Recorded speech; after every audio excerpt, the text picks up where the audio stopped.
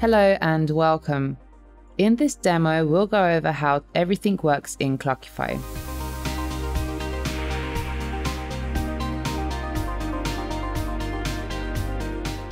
To start using Clockify, log in online from your browser. On the tracker page, you can type what you're working on and start the timer. Then, stop the timer to create a time entry for that activity. You can also categorize time by project and task, add tags, mark time as billable, and edit existing entries by clicking on what you wish to edit. To restart a timer for some activity, click on its Continue button. You can also add time manually by changing to manual mode here. You can track time in the browser or install the Clockify app on your computer or phone and use features like idle detection, reminders, offline mode, and more. All your tracked time will appear in the calendar so you can see if you have gaps in your day or overlaps and directly edit the time. Another way to log time is to use the timesheet. Just select a project or a task and then enter time in the cells. You can also hover over a cell and click here to add more information. You can navigate to other weeks here and save and reuse templates to quickly load activities. Tracker, timesheet, and calendar share the same data so you can use whichever you prefer.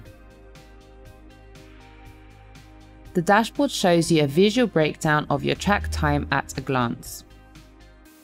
You can select Team to see all time instead, plus see what others are currently working on. For further analysis, you can use reports. The summary report shows you all time broken down by week. Or you can choose a week, month, or some other custom period. Below the bar chart, you can see the breakdown by project. You can choose some other grouping like user and break down time even further using subgroups like date, for example. If you want to see time just for a particular user or a client, you can use filters. The detailed report shows you everyone's individual time entries, which you can edit by clicking on them. And finally, the weekly report shows you a timesheet-like breakdown by user and project. You can download any report in PDF, CSV, and Excel, or create a link to the report and share it with others. On the projects page, you can create projects to better categorize time, archive the ones you no longer need, and open them for more options. In the Projects Task tab, you can add tasks so users can subcategorize their activity, select who can track time on a task, set estimates, and mark tasks as done.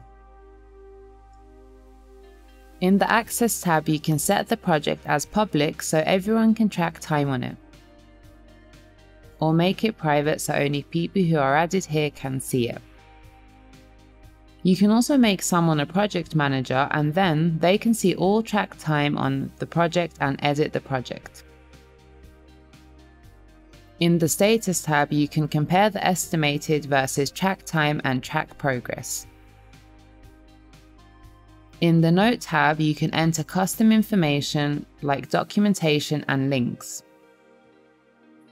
And in Settings, you can change the project name, categorize it by client, change the project color, and set its estimate and hourly rate.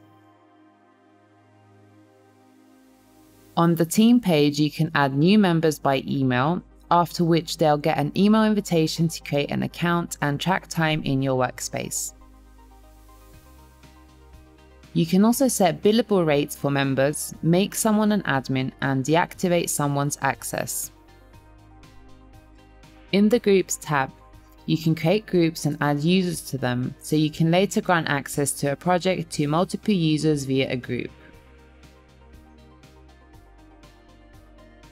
In Workspace Settings, you can turn on the timesheet page, set who can do what, and more. In profile settings, you can change your name and email and set personal preferences like time grouping and date and time formats.